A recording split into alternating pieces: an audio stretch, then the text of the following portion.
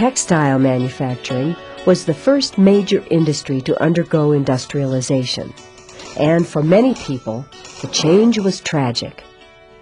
That was because before the Industrial Revolution, the poor rural population had few ways of earning a living, except for the unreliable income they got from farming.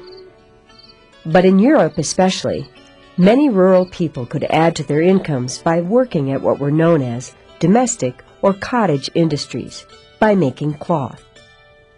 The way this worked was that cloth merchants purchased large quantities of wool from sheep farmers, as well as linen fibers from flax farmers.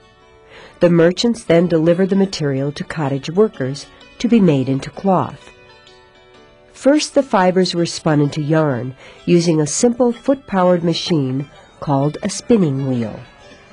Then, under what was known as the putting-out system, the yarn was then distributed to weavers to be woven into certain types of cloth on a hand loom.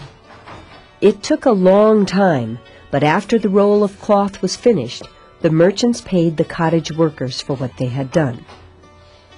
These traditional home-based textile workers were the first people to be replaced by machines when the Industrial Revolution began.